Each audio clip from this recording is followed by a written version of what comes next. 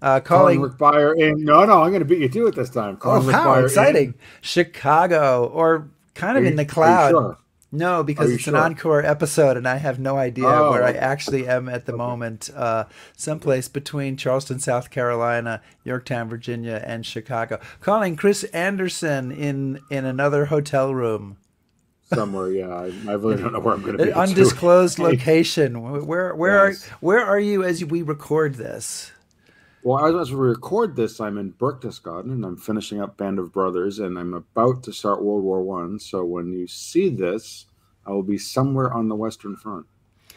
Okay. We want to welcome everybody to History Happy Hour, brought to you with the help of Stephen Ambrose Historical Tours. And Chris and I may be traveling the globe, but thanks to the miracle of Facebook and YouTube, we can join you for a cocktail and talk about history today. And today we're going to present an encore episode about George Patton. But I want to say a big thank you to everybody supporting this effort via Patreon, including our top shelf supporters who start with Matt Brogy and end with Bob Woods here. And if your name's not on this list, you can go to patreon.com/historyhappyhour and get your name on that list by becoming a top shelf patron. All the cool kids do. Well, and we want to thank everybody, whether they're whatever Absolutely. shelf we say, whatever shelf they're on, who supports us through Patreon. Chris, this week we have a show that we did earlier this year, and it was with Kevin Hymel and his first book of his Patton series. So we're going to rebroadcast that show for people today, and this was the first of a 3-volume series in which he talks about Patton up to, I think, July 1944. So that is the subject of the show coming up today. And, I think hopefully by now we've chatted long enough that that people can are ready for the show. I don't even know what I'm saying anymore. I'm lost. Hopefully we've chatted long enough. People are ready for the show. So are you ready? They are. I bet they are. I bet they're ready. dying to go. Give me a cue. I bet they are. Yeah.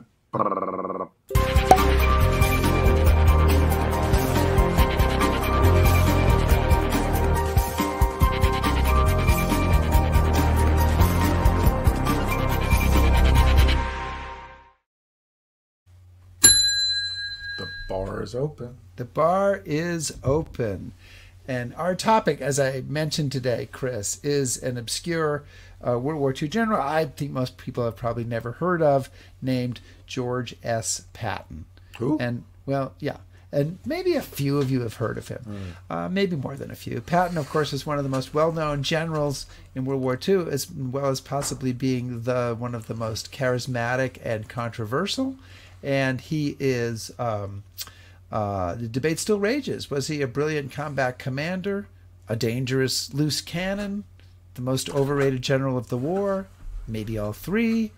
We're going to try to find out today. And our fellow Ambrose Tours historian Kevin Hymel has been on the trail of George Patton for several decades, and he has a new book out on the general. I don't know where my graphic went, so I'm going to hold it up because I don't have the graphic here in the computer. So it's like a pamphlet. I know. It is Patton's War and American Generals' Combat Leadership, and it covers the period from November 1942, when Patton lands troops in North Africa, through the fighting in Sicily, and up to August 1st, 1944, the moment that the Third Army is officially activated. Kevin Hymel, welcome to History Happy Hour. Howdy. Your career has now reached its zenith Yes. with your appearance on History Happy Hour. I know. After many people find that after coming on their show, their career just goes down. I mean, I'm not sure if it's connected. We hope not. But Kevin, did you bring a cocktail with you today? I did. I'm drinking a mudslide, which I had mentioned that there's a restaurant in London called Steak and Company that I liked so much. I went there twice during my last tour. And what made the mudslide special is they would take a chocolate ball, Ferrero Rocher, Look at that. and drop it into the drink. Whoa. Now we Wow. All right. Do you have a little umbrella too? Look at that. No, and I don't appreciate that implication. It's a very special History Happy Hour moment. And Chris, I hope you've prepared yourself for this show. Very large gin. You moved away from the vodka. All right. I hope it's cut with something. So, given the amount of liquid in your glass, Kevin, welcome to History Happy Hour. You've been dogging General Patton for a long time. So tell us how that got started, and talk a little bit about your work specifically with Martin Blumenson, who's sort of the official biographer of Patton. Sure. So I guess I was actually working down in New Orleans at the time. I was an historian for an archaeology company back then. And I had read about the day Patton met MacArthur in World War I, and it seems kind of, blown out of proportion. There seemed to be a lot of different stories about it. So I just decided to do the research and try to find out what was the truth. And in the process, I accessed Patton's papers at the Library of Congress. And while I was doing that, I really stumbled across his photo albums. And I realized I was looking at photographs I'd never seen before, because these were actually taken with General Patton's own camera. And they had, full write-ups underneath. There were, I think, 11 photo albums altogether. And so I sort of knew Martin Blumenson. I had done some research for him. And so I wrote an article up about these photographs and these photo albums. And I took it to Martin. And I called him a few days later. I said, hey, did you learn anything about General Patton that you didn't know before? And he said, yeah, I didn't know that he took photos. And so right then I knew I was kind of on to something. And with Martin's encouragement, I turned it into a book, which he wrote the introduction for. And then he contacted me a couple months after the book came out. He had a contract to write a small 99-page book on Patton for a publisher. And he said he just wasn't totally up for it. So we made the deal that I would write it, he would edit it. And I made him promise, I said, Martin, I'm not qualified to write the conclusion. You're the Patton master. I'm the Padawan. And so he agreed to write the conclusion. Unfortunately, he passed away halfway through the process. So I had to finish the book, write the conclusion myself. And it was a great education for me, both in doing the research for the book and then being able to hang out with my mentor and hero, Martin Blumenson. And so after he passed away, I guess it was 2004, Chris, I was with you leading my first tour ever, and that was the 60th anniversary of D-Day, and that's where I met John McManus. Yes, it was. What wonderful traumatic memories we have for that. We could do a whole show on that if you'd like. I don't think you would. But it was there that I met John McManus, and he challenged me to write some kind of magnum opus on Patton, which I thought was a ridiculous idea. I thought D'Este and Blumenson had covered it pretty well. But then I started thinking about it, and I thought, well, when I read biographies of generals, I really kind of read quickly through the youth and their education to get to the big war. And so I thought, well, why don't I do just Patton during World War II? And the other problem was with Patton, I've seen other books come out and they all rely on the same sources, the Blumenson Patton papers and D'Este's book. And I decided to do a deep dive and go through Patton's diaries and letters myself and see what Martin had left out. And I had a new source of information, which were all these video interviews with veterans that, started coming out because the technology now exists that didn't exist back in maybe even the 80s, in the 70s. And so suddenly I had all these firsthand accounts of people meeting Patton. Now, it took hours and hours and hours to go through all of them, but I think it was worth it. And then I think I went through 2,500 memoirs, soldiers' memoirs at the Library of Congress. Very fortunate to live in D.C. and to have the Library of Congress nearby. I would go every Saturday and go through as many books as I could. So really, there you go. There's the origin story and where I am right now. Mark, I'm sorry, Chris, go ahead. No, go ahead, Rick. No, what I had to say is meaningless. No, Rick, nothing, nothing you say is meaningless. I was just going to ask, when you were talking about the Library of Congress, did you use the Veterans History Project materials there at all? I did, and I'm still using them today. The staff has been very helpful. I've also used the manuscript room because, well, that's where Patton's papers are, and other prominent people that wrote about Patton.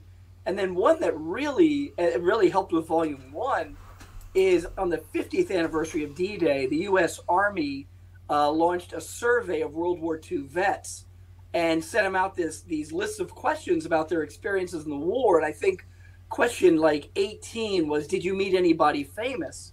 So I spent a day up at Carlisle at the War College going through every division that served under Patton, either with 3rd Army, 7th Army, or 2nd Corps, and found all of these, small encounters. But there's also where I found a unwritten memoir by one of Patton's drivers and staff members. I think his last name was Cohen. And he's the one that revealed the whole story about Dick Jensen was a lie, was a cover-up. And everything I researched into that backed up what this guy said, and basically said this whole story that you see in the movie, was a lie. Well, so what I want to do, Kevin, before we kind of get down into that is just so we can set some parameters here, because we talked about this, before the show. We're focusing on Patton in World War II, and we're focusing on a very specific part of Patton's World War II story. So, Volume 1, could you just kind of give us a brief outline of what we're talking about? What is he involved in? What campaigns? Kind of. Sure. What are we looking at?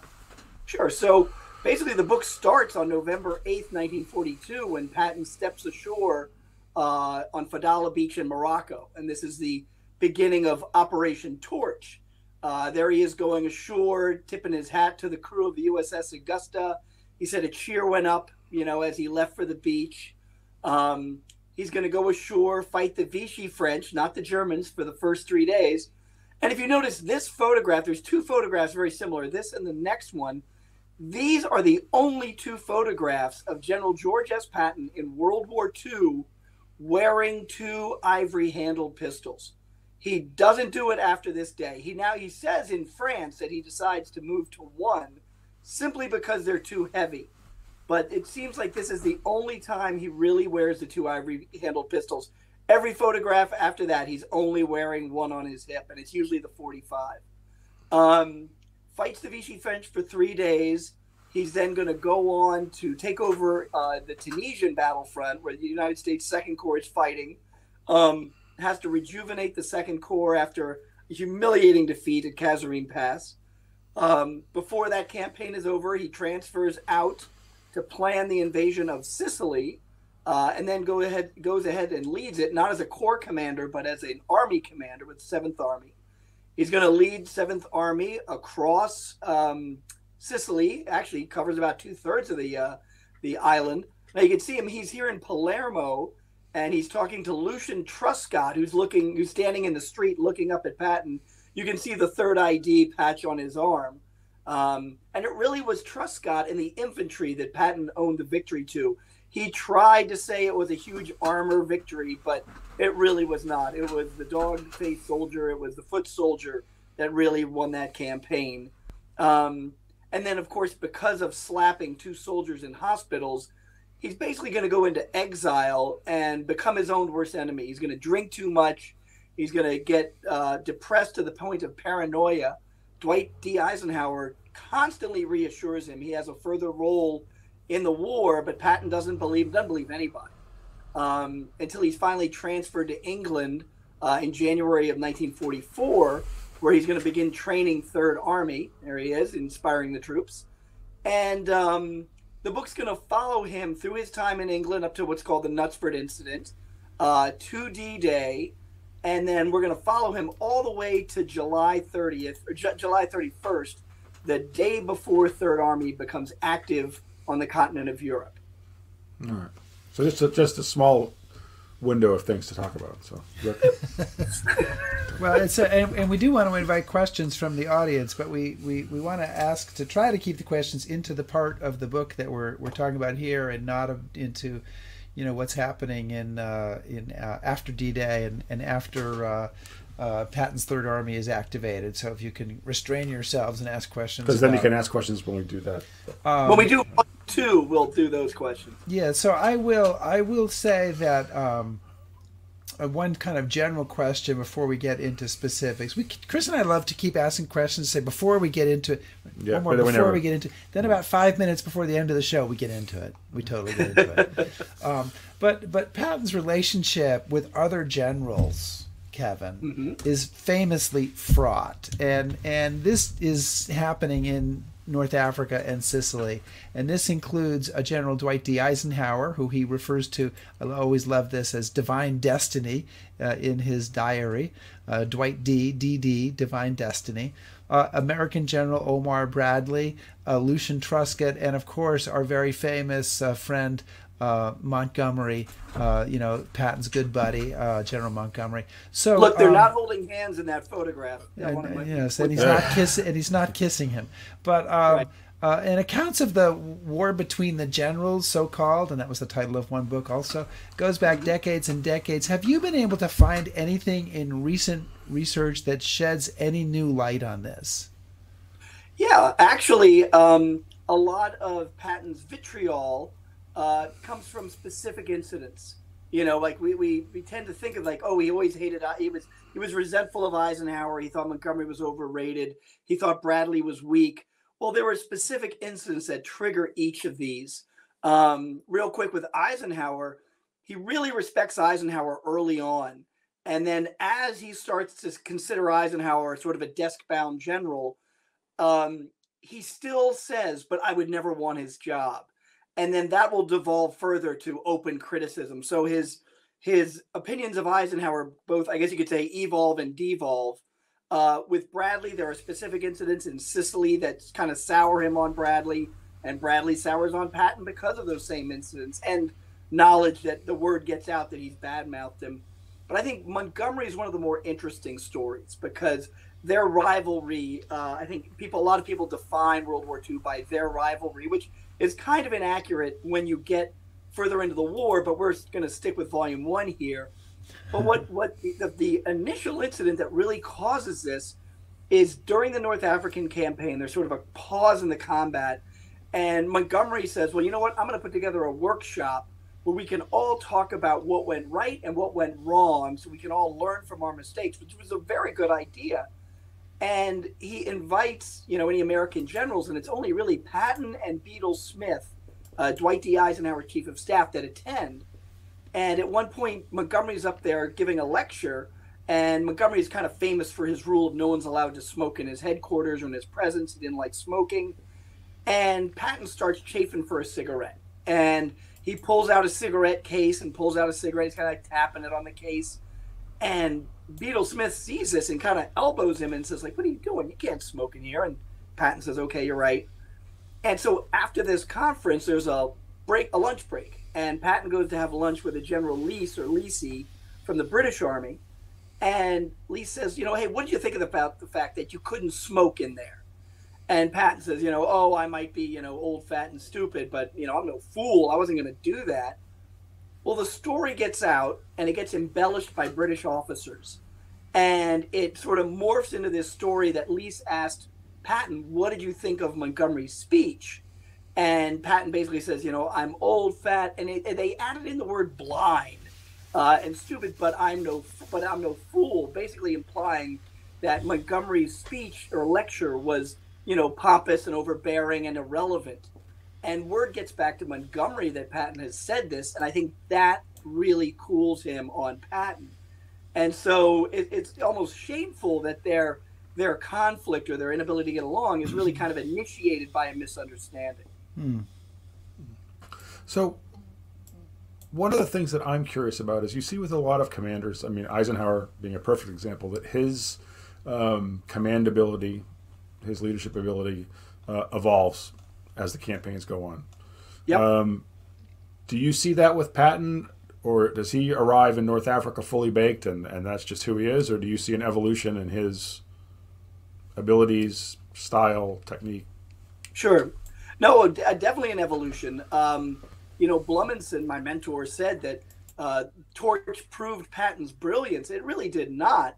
He only controlled basically what was around him.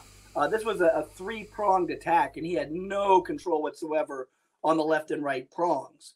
And you got to realize this is a guy who's really technically, he has 2 weeks of combat experience in World War I. He wasn't there for the whole campaign. He got wounded. And he's basically kind of making it up as he goes along. And when he gets to Tunisia, he has these sort of grand views that he's going to fight battles the way they were fought in the Civil War. And the Germans are just too good, and his army is just not experienced like himself. And so by the time he gets to Sicily, he's technically our most experienced commander, but you're talking about a guy with months of experience compared to, Montgomery and other British commanders who have years of experience. And, but it's in Sicily that I think he finally gets comfortable. He gets in sync with his army, and is able to accomplish more than he would have previously. In the fighting in Sicily, Kevin, Patton famously launched. I'm going to bring up a map here, although we don't have to go into every bloody detail in it. But he famously goes off there to the upper left, which is also sometimes known as the northwest. Yes. And kind of perhaps in contravention to orders, heads off, takes Palermo, then follows that by racing across the northern part of Sicily to Messina, which is also where Montgomery's troops are headed for. And his move to Palermo has been criticized as a publicity-seeking joyride, in essence, if I can put it that way. So I want to ask two questions. And one is, was it a good move, a bad move? What's your take on it? And two, can you talk a little bit about the amphibious assaults he launched as part of this? Because I've always found them to be quite fascinating, that Patton is using amphibious assaults as kind of as you say, to kind of go off the map when he's attacking the Germans. Sure. No, I thought Palermo was the right move and the smart move. His army doesn't really have too much of there's too much army and not enough job once they sort of break out of the beachhead at Gela. And he before the invasion, Montgomery basically takes him aside and says, "Listen, I'm going to do whatever I want to once we land. I'm not going to listen to Alexander, our commander." And he's not telling Patton this as a gotcha or anything. He's basically recommending that Patton do the same. And when Patton lands, he is trying to follow the rules. And when he sees Montgomery doing whatever he wants and taking roads away from him and his army, he's like, well, if Montgomery's going to do it, I'm going to do it. Now, Omar Bradley is the one that said that Palermo was a real publicity stunt. But it's because he takes Palermo that he is able to launch these amphibious attacks, because Palermo is a great port. And with that port, he's going to be able to keep a navy there. He's going to be able to bring in supplies directly to his army instead of having to follow a longer chain. And if you've ever been to Sicily, my God, it is just nothing but hills and mountains and rough terrain. And so much easier to sail everything into a port and have a shorter distance to cover. And it's because of Palermo, like I said, he's going to be able to make these amphibious attacks. And that was one of the things I really wanted to research, because a lot of people give Truscott credit for the idea of the amphibious attacks, and people said Patton, but Patton was actually thinking about it as they were approaching Palermo. So it was already in his head that if he could get there, he can pull this off. Now, he tells the Navy and the Navy commanders he wants enough ships to land an entire regiment, more than, a couple thousand men behind enemy lines. They say no, they're only giving him enough for a battalion, which is about 700 men. And so it weakens the punch, and mistakes are made that the first one lands in the wrong place, and it doesn't really catch the Germans. It's too shallow an attack. But it really does show that Patton's he wants to win with as few casualties as possible, whatever it takes to do it, because the mountainous terrain they were looking at was so heavy in the north, and there really is just basically one coastal road that goes through it that's heavily bridged because of the terrain. So the Germans are just blowing up sections of this road while they slowly retreat. And so instead of playing their game, he's going to trick them and go behind the lines. And the second one at Barolo comes so close to success, be it for one radio that breaks down that prevents the men up in the hills to radio the Navy to blast the enemy on the road. And so it's really that there's little things happening that are preventing Patton from achieving success, but he knows that it will work eventually. and maybe if not in Sicily, on some future battlefield, because he's basically seasoning all these troops that are doing these amphibious landings to do them in the future, and he's learning himself as he goes. So when they launched the third amphibious attack, both Truscott and Bradley like, this is a terrible idea, that the ground troops have already passed it. I think in Patton's mind, he's like, no, this is good training for the next time we have to do it. And, you know, and Third ID is going to go on and launch a number of amphibious attacks in the future. So I think it really shows that he's thinking big picture, you know, and I'm going to do anything and everything I can in my creative ability to win these campaigns, to win battles, to win the war with more enemy casualties than American. So, Kevin, you talk a bit about something called the Patton effect. What's the Patton effect? The Patton effect is really, it boils down to one individual having incredible impact, not just in the immediate area, but in a larger place. That, you know, the soldiers are going to react. There's going to be a more sense of I guess, immediacy of you know, we've got to get things done because here comes Patton. And a perfect example of that is when he lands in Sicily and walks up the beach, and a group of soldiers see him and immediately turn and attack the enemy. And there was a reporter who witnessed this, and that's sort of, I think, where the idea of the Patton effect comes. But I remember even reading a report from a reporter way in 1945 crossing all the American armies, and he says, Third Army is the only one that has a sense of urgency. And that's what Patton brought to the battlefield, a sense of urgency. The faster we get this done, the faster we get home. The smarter we do this, the faster it ends. And that's really what you see in Sicily, because he comes ashore. He's basically placing mortars, you know, with the mortar crews during a German tank attack, German and Italian tank attack. So it's really him rolling up his sleeves on the front line where a general really shouldn't be. But it makes a difference, and it helps turn the tide. Good. Rick? Once per show. Has to happen. There we go. There you go. The laryngitis kicked in. Following up on that, Kevin, Patton has a reputation for being a loose cannon, out of control, mercurial, arrogant, and I think most of these are words that appear in the back cover of your book. And you detail a lot of incidents where he is sort of jumping out of his Jeep to berate soldiers and acting almost like a madman. And at one point you say Patton, Eisenhower writes to him and says, stop acting like a madman with what you're doing. But in my research on the Ghost Army, here lifting my glass. Never heard of it. Yeah, I know. That's join the club. We're working on that. I found a quote from a deception planner, Colonel Billy Harris, and what he said about General Patton: he was the greatest team player we ran into over there. He would do anything you asked him to in the interest of the overall picture. Now, I find these two things hard to reconcile. Patton's this crazy madman, but here's this staff officer working on deception, and of course Patton's involved in the fortitude deception, who says, oh, he was the greatest team player we ever worked with. How do we reconcile these two things? Real quick, did he ever meet Patton? Oh, yes, I think he did. Okay, well, you think he did. See, I've encountered that a lot with veterans.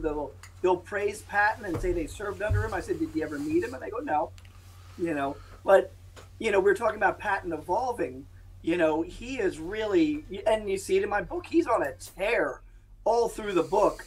And it's really the repercussions of the slapping incidents, not single, but double, that he starts to reel it in and realize he cannot, you know, run roughshod over his own men the way he's been doing. You know, his treatment of his own soldiers, I think I used the word draconian. I mean, it really goes overboard. And I think a lot of that was his inexperience and anxiety. You know, he's worried about defeat. He's worried about losing to the Germans. If I don't strike them first, Rommel's going to attack me. And he really just unfairly lashes out at his own troops. Now, he calls it discipline, but, you know, he is physically accosting soldiers from day one. You know, he reprimands a guy for not wearing his, you know, his puttees, you know, his leg wraps, even though the man has an open wound right there. One of the worst examples, I think, For some reason, he really kind of almost had it out for the 1st Infantry Division in North Africa. But, he sees a platoon of soldiers marching by, and one of the soldiers is wearing a British infantryman's jacket. So Patton, stops his vehicle, berates the soldier. He then makes the soldier take off the jacket and give it to him. And he takes the jacket and he basically slaps the guy in the face with the jacket, and then throws it on the ground, has someone give the man a shovel, makes him bury the jacket, and then turns to his lieutenant and says, I'm going to come back tomorrow, and if everybody isn't dressed, in American uniforms, I'm fining you a financial amount. And when they drove away, even one of his aides said, sir, that was really over the top. And he goes, yeah, but they'll be straight tomorrow. And, I think that was a little overboard. Another example, he came up on some second armored tankers in Sicily that are feeding children, and has them lined up against a wall and has an aide take down all their names and fines them, I think it was like $20 or something, for aiding and abetting the enemy, for feeding these children. And the tankers are shocked, but right before this happened, as Patton's vehicle is driving up, the tankers were talking to a bunch of Army Rangers, and the Rangers saw Patton coming, and they knew better. They ducked and hid behind a wall, and the tankers are laughing at him like, hey, you cowards, but then the tankers all got fined $20. So those are just some of the examples of his sort of being overboard. I should also mention, during this time of isolation, Patton drinks way too much. Other officers don't want him to visit because he's basically draining their liquor cabinets. He's really his own worst enemy. And I think when he gets to Europe, he has figured out how to fight the enemy. He's confident. He knows how to fight an army. And he knows that his mouth can get him in trouble and his actions can too. And so he tampers a lot of that down. It does still come out here and there. But I think that the Patton in Europe is the Patton that made all the mistakes in the Mediterranean has sort of graduated too.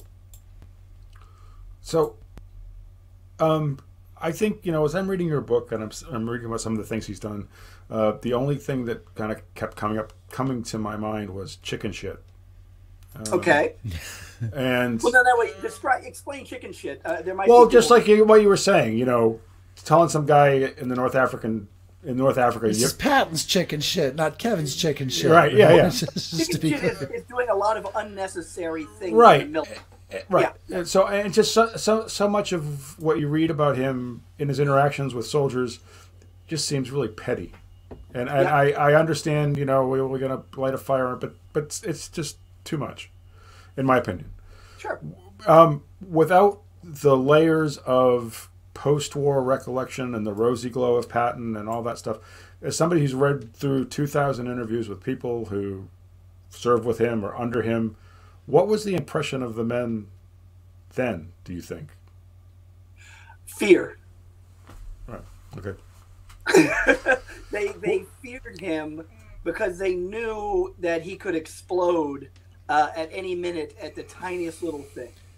So, and that's the sense I have, and I'm not trying to like booby trap you here, but this is something that I thought about, because as we all know, we all have our favorite units, and I was really involved with the Band of Brothers for a long time, and I remember sitting down with Winters one time and asking him about spears, and he said, well, spears was very effective, but spears and Sobel both led through fear. So at some point, fear doesn't work anymore. So how do you think Patton's able to like kind of get through this? This kind of, I don't know, how he behaves and acts, and because the soldiers had to talk about this, right? Sure. Well, so you got to remember too, more in the Mediterranean than in Europe proper. These are all green troops, right. And so you're right. Fear only goes so far, right. And so Patton is using fear initially. Both on the soldiers and himself, because he is afraid of failure, that there's something he's not doing, that he's ignoring, and I think it makes him angry at himself and fearful of himself, and that exudes and gets out to the troops. And then by the time you get to Europe, everybody knows his name, and they know that he's got a temper, and they're all more motivated. But I think that's where his experience starts to trump fear. Because then he does start, every time he addresses the troops, and he would go around and talk to them individually, and he would tell them stories of things that happened in North Africa and Sicily to try to help save men's lives. The enemy likes to mine, certain roads, and, the enemy loves to counterattack at night. So as he gets more experienced, he's going to use experience instead of fear. And that is a great way that he has evolved, which I think a lot of us do. When we start off on something new, we're very worried. We don't know what we're getting ourselves into. And then as we get more experience, we get a little bit more relaxed. We know what the job is and how to do it. And I think Patton's experience in World War II mirrors that almost to a T. Okay. Kevin, we have a bunch of questions from the audience, so I'll bring up a couple of them. One of them here from Ted Moon says, would Patton's style work in today's military with today's media scrutiny and litigiousness? Yeah, litigiousness? Really, litigiousness. Right? We like to sue everybody for everything. Suing everyone, yeah. Yeah. No, I think, I've read a number of articles about that. Would Patton have been able to get away with the things he has? I've done a lot of work for the military in my life. I've seen commanders with short tempers, and I've seen very patient, quiet people that know how to get things done. And so, yeah, it takes all types to run an army, to run anything. I think a lot of his prejudices would get him into a lot more hot water that wouldn't be tolerated today. But you could say that about almost every World War II general, unfortunately. Sure. But yeah, he could, but there'd be much bigger opportunities to trip yourself up and enough rope to hang yourself with when you've got that sort of short temper and those things. But the military loves people that can get a job done. And that's kind of how Patton defined himself. It's a friend of mine said that military is a very outcome-oriented organization. Outcome-oriented. Yeah. What have you done for me today? Right, outcome-oriented. Chris, can I ask another question? No, keep going. Yeah, absolutely. So Lynn Kennedy wants to know, and I thought this was interesting, although you may not have an answer to it. Has there ever been a psychological study of Patton that might explain why he did and acted the way he did? Kevin's going, I thought he was leaving for a moment. It's like I've had enough. I thought you were driving Kevin away. No. So this was actually written by a psychologist, Patton's Madness. And I liked it, but he does rely on the Patton papers. There were things that he looked at it as a doctor, as a scientist, and found a lot of evidence that Patton was a sociopath and things like that. So yes, there has been a study on that. I'll tell you the one thing that he brought up in the book, and then I later found proof of it. In World War I, he was wounded and would boast about how he was charging the enemy, but that the medical records show that the bullet actually may have come in through the back. And so maybe he had his back to the enemy, was retreating. And so I thought, well, we're never really going to know the answer to that. Well, Patton, in 2 press conferences, actually said that when he got wounded, all the officers that knew him back at Army headquarters were laughing about him getting shot retreating. And Pershing said, well, hey, Patton did get shot, but it wouldn't have bothered any of you because you all been sitting on your butts so long they've been calloused and the bullet would have bounced off. So Patton even made reference to the fact that he was shot from behind and not in the front. Right. But I digress. We went into World War We started talking about his head, and then we ended up talking about his ass. So it's a pretty amazing transition there. Chris, with that, it's over to you.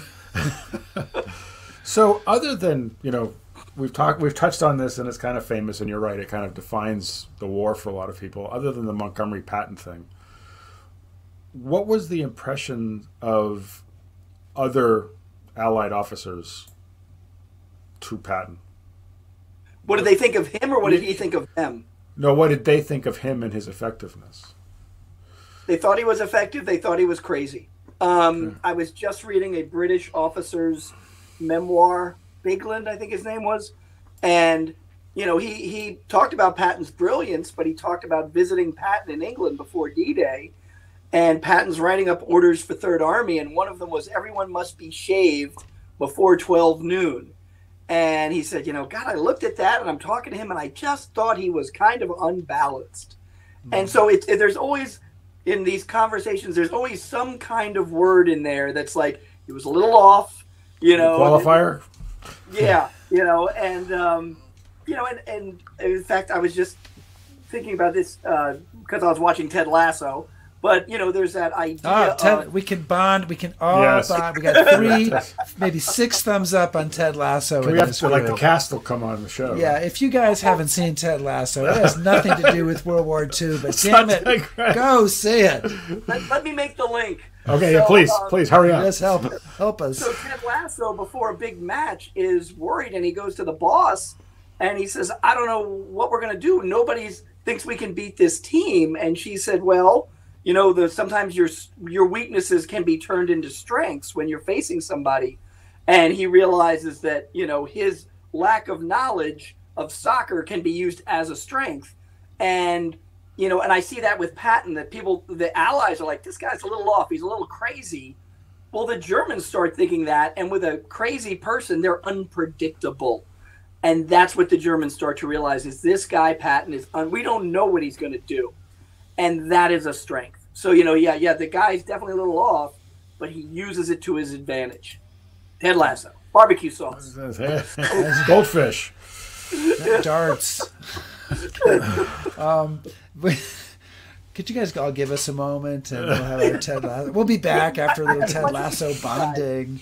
Okay. I got a question for you guys. It's not Ted Lasso, okay. But you guys are both very knowledgeable World War II historians. Well, okay. What did you get out of the book that you didn't know before? Well, I'm going to jump into that because, Kevin, it actually connects to my next question. So I'm going to turn it around into a question. Look at that. But, turn that frown upside down. It's about the slapping incident. And we've made reference to this, and I imagine most people know about it. But Patton slaps a couple of different soldiers, 2 different incidents, in 2 field hospitals, people who are suffering apparently from combat fatigue. He thinks they're cowards. He's trying to motivate them to get back, or he's just going crazy, or he's doing the Patton thing. Right. And you, Kevin, as an author, detail this. You're very straightforward about it. But then very interestingly, you kind of call out Dwight Eisenhower. And yes. This is something that I had never seen before. This was a take on this I had never seen before. And you said, and I quote, Patton had been slapping, kicking, shaking, throttling soldiers for almost a year, and none of his superiors had lifted a finger to stop his actions. And you said, you described this as an incident where Eisenhower did not shine as a commander or leader. So this was kind of a new thought to me, and I would love for you to expand on it, and that'll give Chris a little time to then come up with his answer to your question. Sure. This is very much an Army thing. When someone in the military screws up, one of the 2 questions leaders ask or commanders ask is, what exactly happened and who was his commander? Because that shows a breakdown of leadership in the Army. There's a lot of accountability in the military, because if somebody screws up, why wasn't his leader aware of this? Why didn't his leader do something to prevent this from happening? So nothing happens in isolation in the military. That's why they have what's called the chain of command that goes all the way to the top. And this is something that even George C. Marshall was critical about Eisenhower early in the war, that he was too desk bound. He wasn't getting out front. Marshall is continuously writing him, telling him, get out and see the troops, go out and see what's happening. And Eisenhower's like, I'm too busy dealing with so much politics from the British and the French, I can't. And, that's not the right answer. And it was no secret that Patton was hitting people and slapping them around. Soldiers that were going back to the United States wounded in North Africa were telling stories about Patton hitting them. This was not even an open secret. This was Patton doing his thing. And, Eisenhower should have been checking on him. There's an old saying, inspect what you expect. And so Eisenhower was not getting to the front. He was not seeing Patton at his worst. He was only getting reports back that Patton was sending. And now, to Eisenhower's credit, this is something he does course correct during the campaigns across Europe.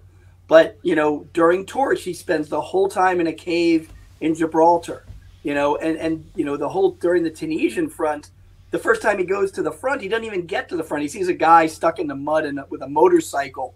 He never even makes it to the front lines. And when Patton gets to Tunisia, both on a visit and when he takes command, the soldiers all say, "You're the only general we've ever seen." The generals were not getting up front and inspecting what they expected. And so, yes, that was a criticism of Eisenhower. To Eisenhower's credit, he did improve it. But that's something that, as I was writing it and having worked for the military for so long, I almost felt like I would be doing a disservice if I didn't address chain of command and who Patton's superior was, and how what his superior wasn't doing that allowed this behavior to continue and then to peak in a disgraceful, horrible incident. So, Kevin, then I agree with you. Eisenhower should have relieved Patton. So there you go. So we've agreed on something. Sure. Eisenhower had that option had he chose to pick it. Well, I don't think it was entirely Eisenhower's decision to make.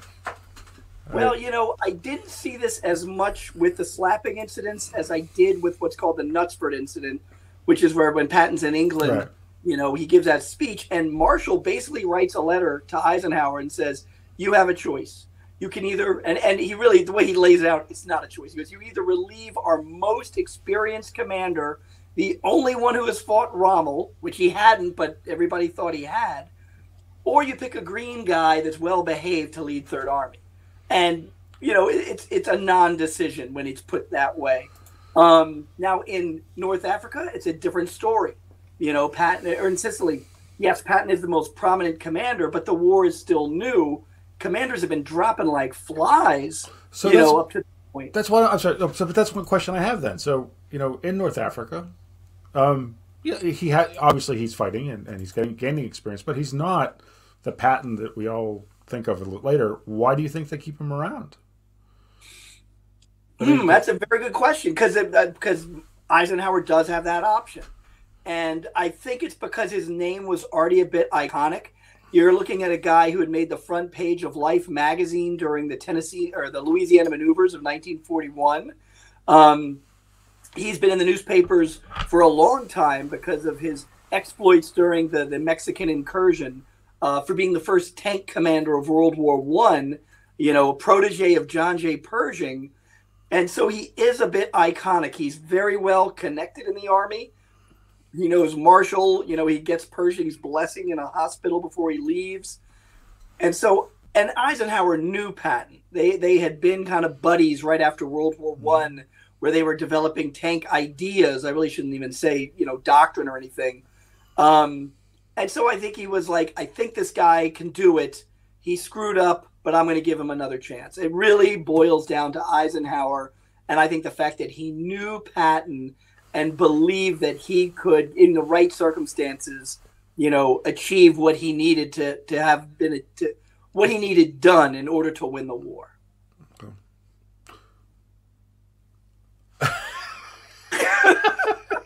Did I say something wrong there? No. Twice. Oh, he's still on mute.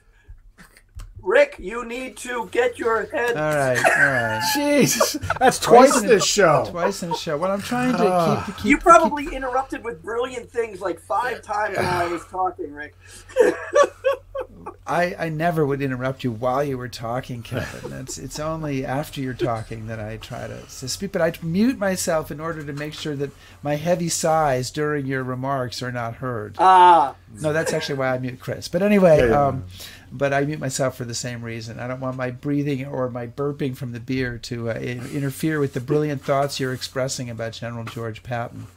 Patton is denied a role in D-Day. Correct. And maybe that's because of the slapping incident, at least indirectly or maybe directly.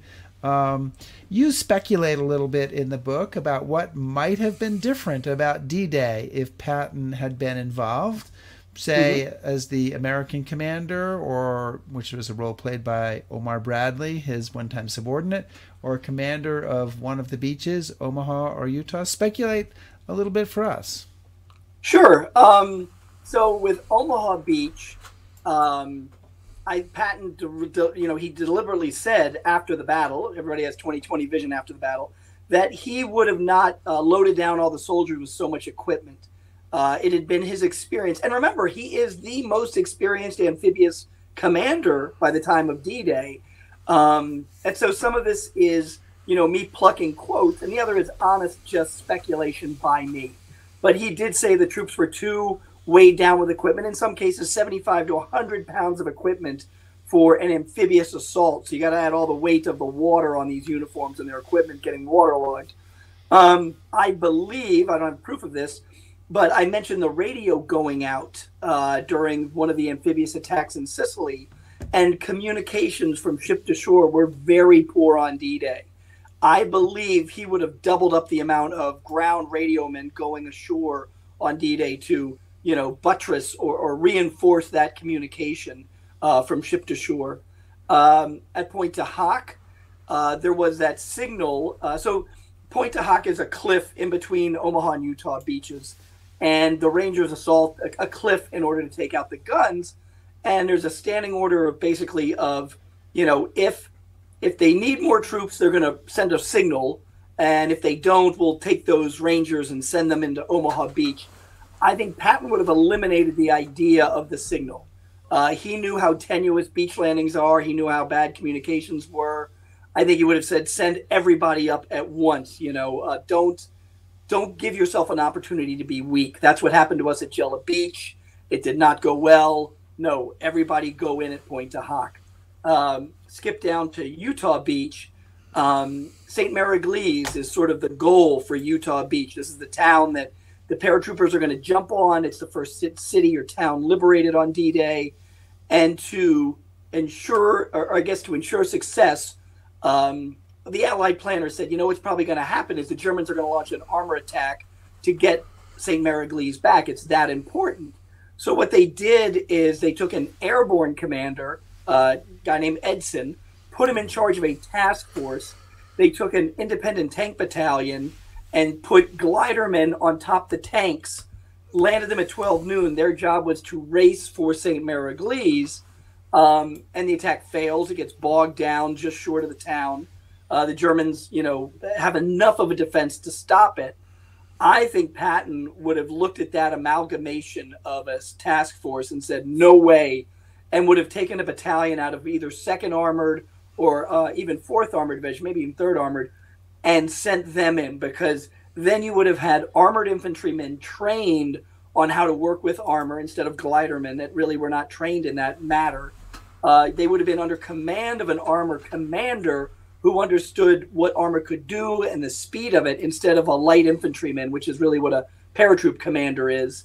And I think that would have been a big difference. The one thing I think Patton would have decided on that would have been a mistake is he did not believe in airborne divisions. He thought they took too much time to plan and organize and drop.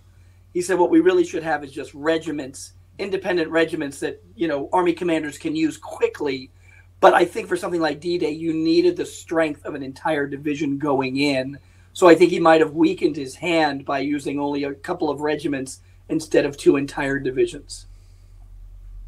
So, Kevin, given how much time you've spent with this individual, and I know you spent quite a bit. Yeah. So did you learn anything new in this latest effort, latest biography? I mean, did you wow? Oh, yeah. I never. So what are some of the takeaways that or the surprises that you? I was gonna say that was my question for you guys. So the two big ones were Patton's the death of Dick Jensen. That in the movie and in Patton's letters and diary and Omar Bradley's memoir, there he is. They talk about how that Dick Jensen had gone off with this special armored force and was killed during it. And, in the movie, they depicted that he's going off to see Bradley on the front lines when he's killed. And, when I came across this unpublished memoir by one of Patton's staffers that said, no, that was a cover story. What really happened is on April 1st, 1943, Patton against Eisenhower's orders, because Eisenhower told him specifically and put it in writing not to go up front. He wanted a corps commander, not a casualty.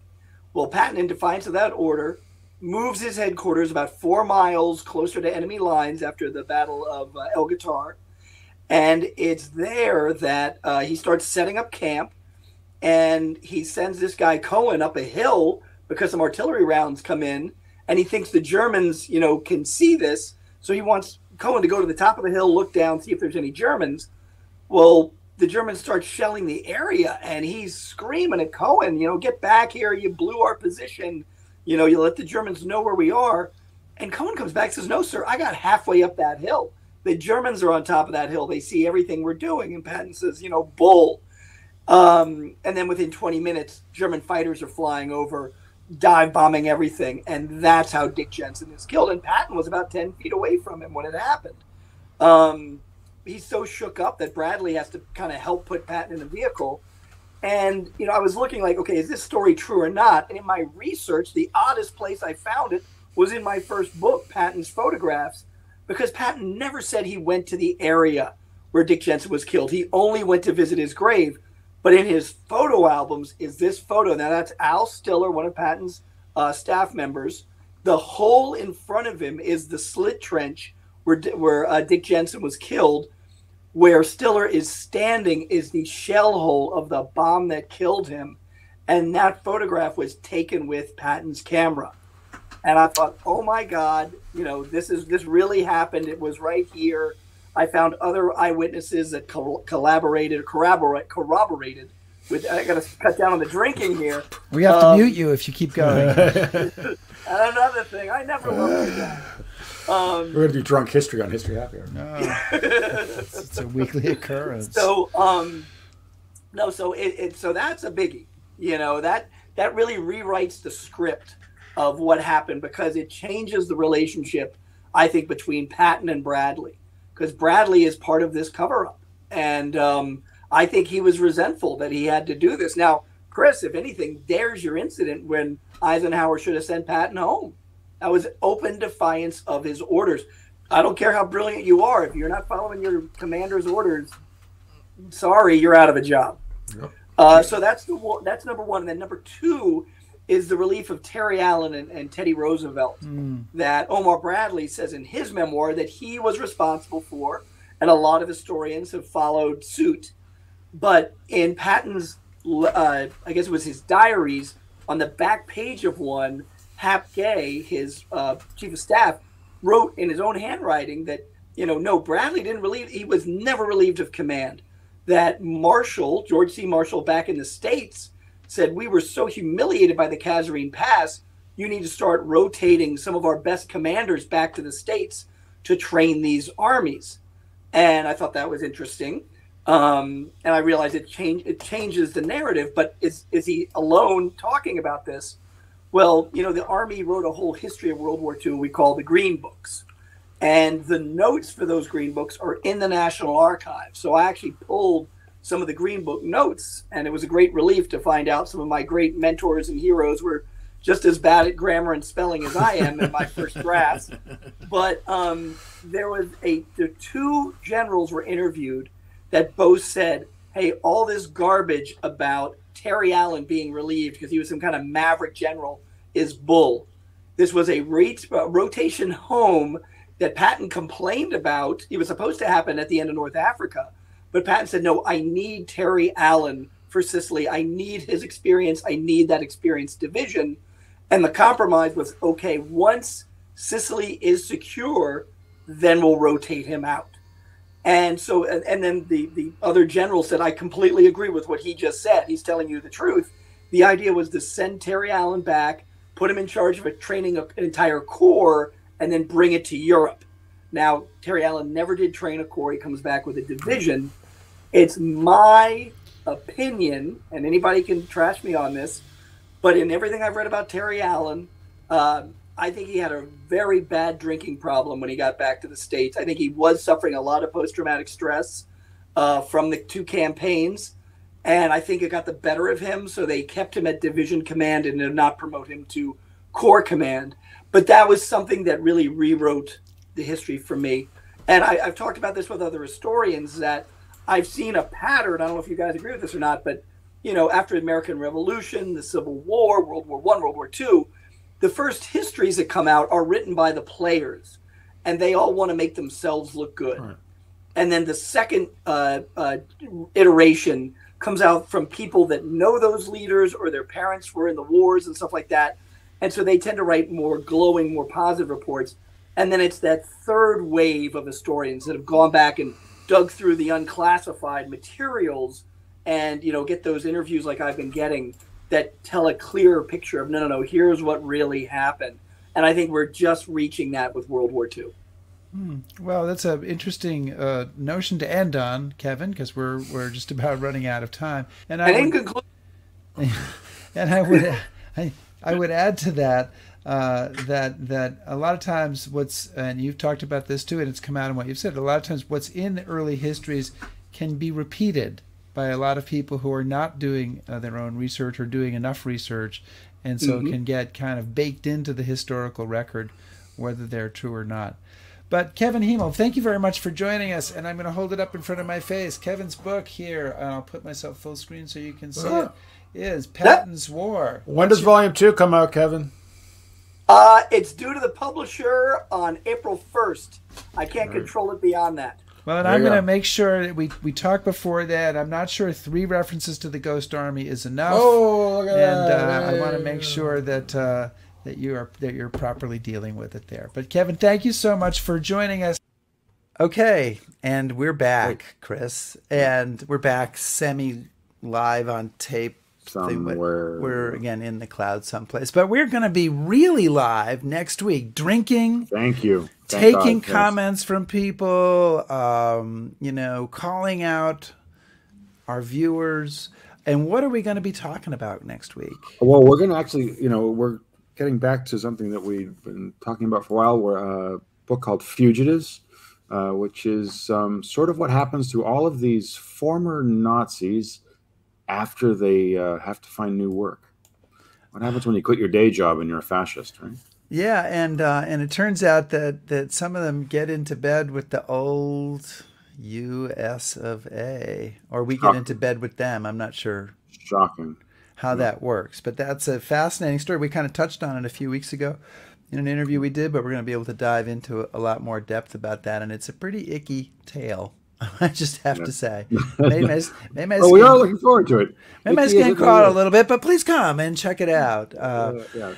And I want to thank Cheryl Del Pozo for booking Danny Orbach, our guest next week, and all the other stuff she does. And I want to thank you all for being with us. Keep living and learning.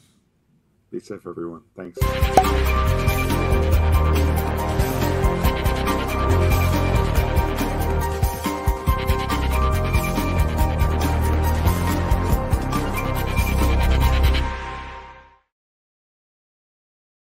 And we'll